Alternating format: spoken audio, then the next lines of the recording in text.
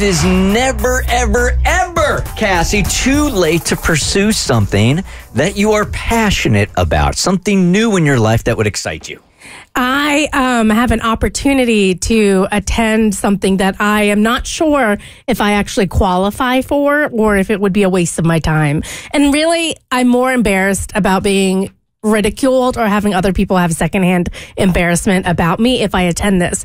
And what I'm talking about is there's a nationwide, so anyone listening can do this if you're a plus size lady, casting call for models for a specific plus size store where I happen to shop a lot called Torrid. They have a lot of cute clothes. And when you get to a certain size, you're like pretty limited anyway in stores. And thank God for like stores like Torrid and Eloquii that exist. Tell me more about that. What do you mean? You said that it's very limited if you go to a store that's not specifically for this. When is the end of the line? A lot of the times around size 14 or 16.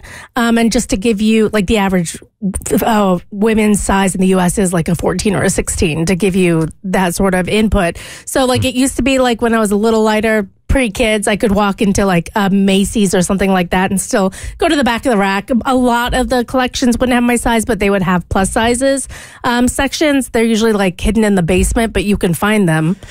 What is it like a sad core memory when you've been shopping in these stores and then you get to the point where you're just like, oh, damn, they don't have my size anymore?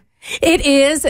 I think it's like defeating as well because when you're looking, like I remember distinctly seeing like Calvin Klein and loving the designs and being like, oh, they stop at a size 12 or 14. This was way back, so I don't know. They may have extended sizes now.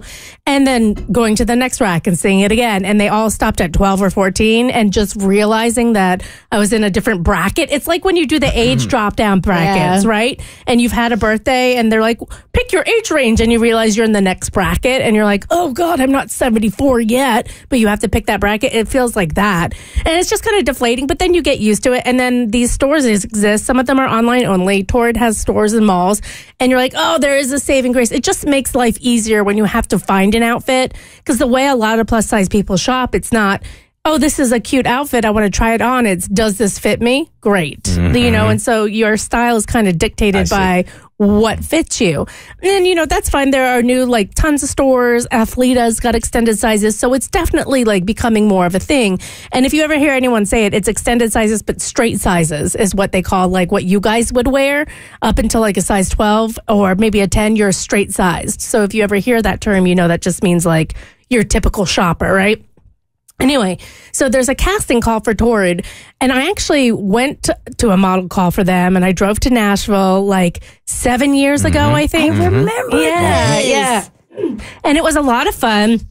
I waited for hours. I got there before it opened, and it was in and out, and they took my photo, and I never heard anything again. And I'm like, okay, that's cool.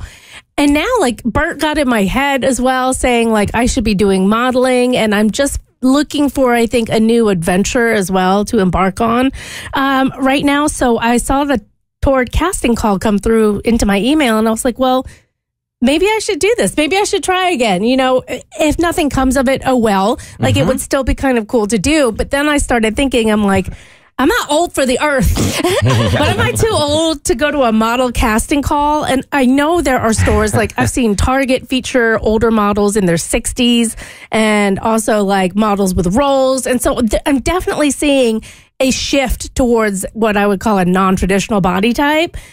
But at the same time, I'm like, I'm old. I'm going to be and I don't fit the body profile of what's been featured in a lot of plus size. I call it acceptable plus size. It's usually you've got the flat waist or the hourglass figure and then really thick hips and big butt and maybe big arms. I've got a belly and it's called an apron belly and it's a bee belly. And that's just what I have. And that's not really featured in a lot of modeling. So I'm like, is this dumb for me to even waste my time doing when I know that I'm probably not going to fit the age or body style profile of what they're looking for? Here's what I absolutely love. There's a couple of things that I absolutely am really excited for you about. I'm going to try to push you in this direction, man. I do think you're stunning. I think you're so photogenic.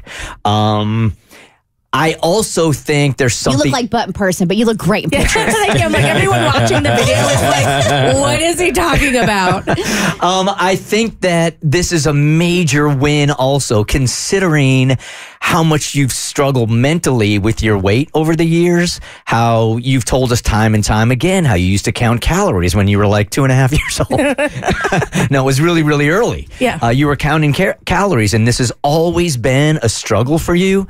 So I think breaking through that again and going for it, even if you don't get it, it feels like a win and a shift from your childhood, even if you don't get it.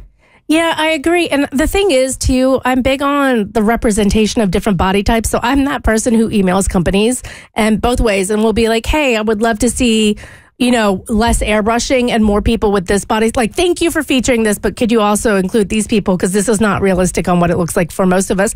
And I also email companies that do feature various body types. And I'm like, hey, thank you for I feel seen, and I really like that I can see myself in your clothes, and it helps me decide what to buy. So thank you. And so I'm sitting here as well. I'm like, would it be very disingenuous of me to sit here and always be emailing these companies and maybe have an opportunity to be one of those non-traditional body types featured, so other people who have bodies like me and bellies like me can be like, oh, I can wear clothes too. And then I'm like, well, that's very egotistical. Like, why is it you, Cassie? So I'm going back and forth in my head about it. No, you're overthinking it. 100% you should go. All right. 100% you should go. Yes, Mo. And that was my first thought. I was thinking when you were saying that you don't really see it, like you haven't seen your body type. Then if someone told me once, if you don't see it, then be it. Like you should be that person. You should set it off. Yes. I love that. Absolutely. Yeah. Go for it. And why not you, Cassie? Why not you? Why not you?